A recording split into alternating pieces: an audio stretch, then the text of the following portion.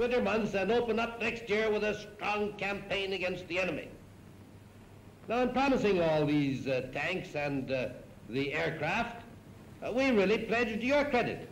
It was your promise that we carried to Stalin, for you encouraged us to believe that if we committed ourselves, and committed ourselves in a big way, that you would see us through.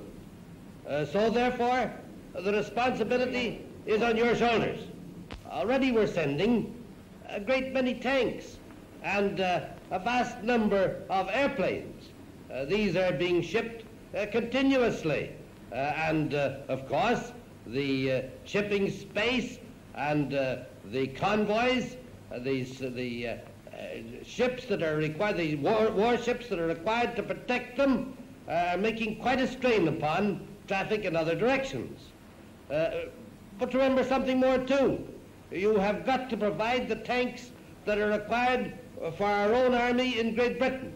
It's true that we are armed to some extent, but we want a great many more tanks. We want altogether 30,000 tanks, and that's the task and duty that falls to you. Not only do we want the tanks, but remember the airplanes. For of course, in tanks and airplanes working together, the future of the battlefront rests.